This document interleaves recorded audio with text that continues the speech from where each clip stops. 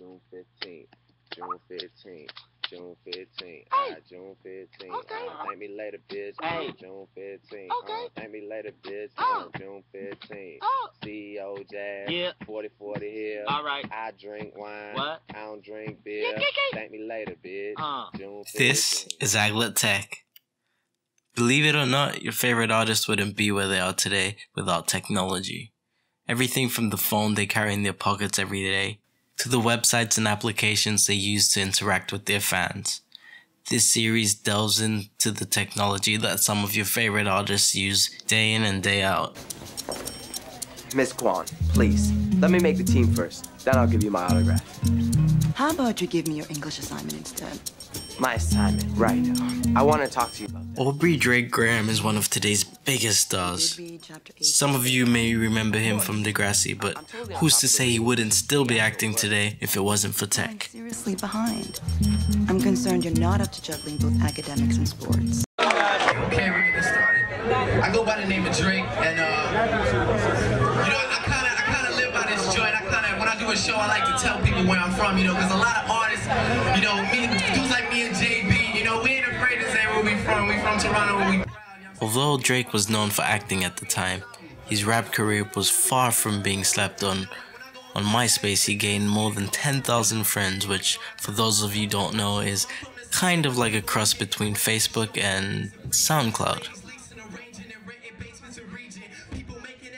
It was on MySpace where Jazz Prince, the person ultimately responsible for introducing Drake to Lil Wayne, discovered Drake, so without MySpace, there probably would be no Drake today.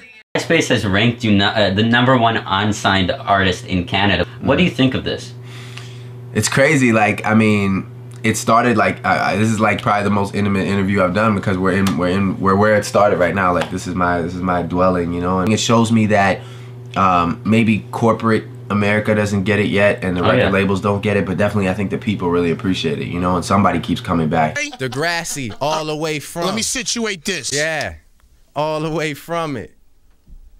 Fast forward to 2009 when we see Drake start to gain some notoriety as a rapper.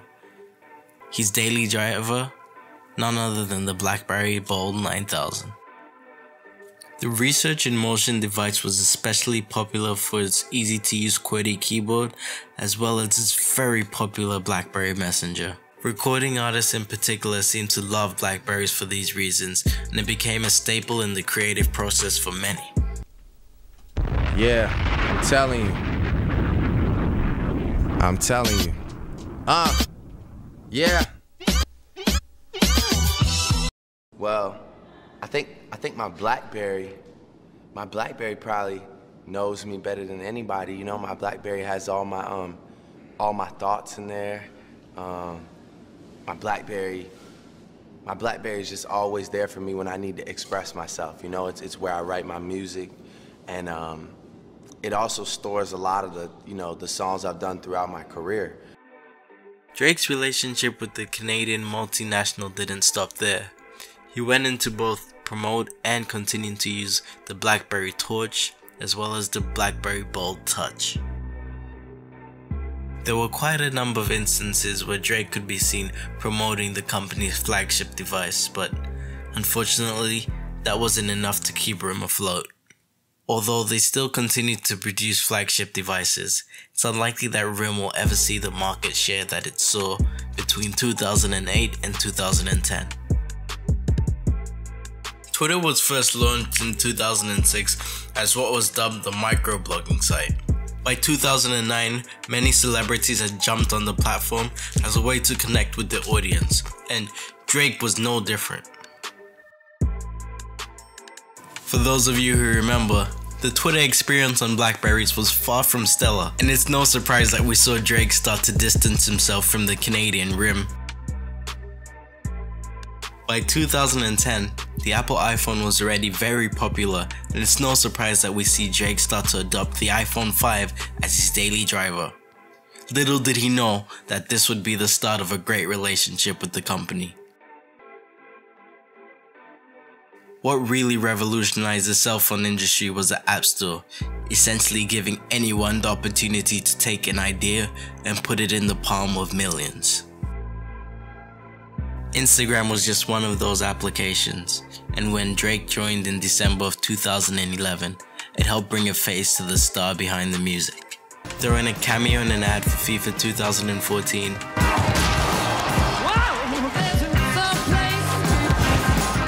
a slew of iPhones, and it became apparent to large companies that the rapper was making waves in a time where consumers just craved to be a part of the stardom.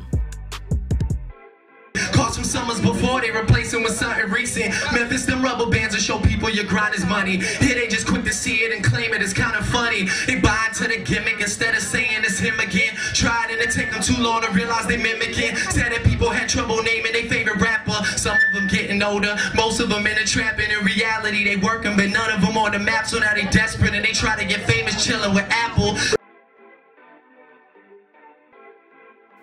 In June of 2015, Apple signed Drake to a reported $19 million deal in an effort to drive their new streaming service, Apple Music. Not only would Drake have his own show and be a guest DJ, but his popularity on other social media platforms would seek to help try and drive Connect, the social aspect of Apple Music. All this success didn't come without any speed bumps along the way, and in August of 2015, Drake turned to none other than Twitter to help settle his feud with Meek Mill.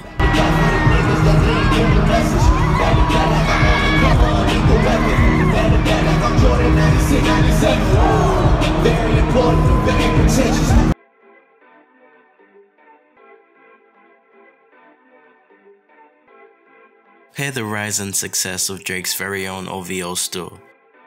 I'm telling you, they don't want you on G4s, you know? They don't want you to wear bow ties. His appearance in T-Mobile's 2016 Super Bowl commercial. Perfect. Here are the changes. I love changes. When you say call me on my cell phone, just add device eligible for upgrade after 20. We very well may be witnessing the rise of the man behind the next big tech incubator. Charges? Fantastic idea. These changes don't ruin the song at all. Yeah, we're gonna charge it! Take me later, bitch. All right. June 15th. All right. ATF gang. OVO gang. Reps up gang. Rep. All up in this thing. Smoke I up. said thank me later, bitch. June 15th. All right. Thank me later, bitch. June 15th. Okay. Say free Lil Wayne. Thanks for watching. Please leave a comment below to let me know who you want me to do next, and don't forget to like and subscribe.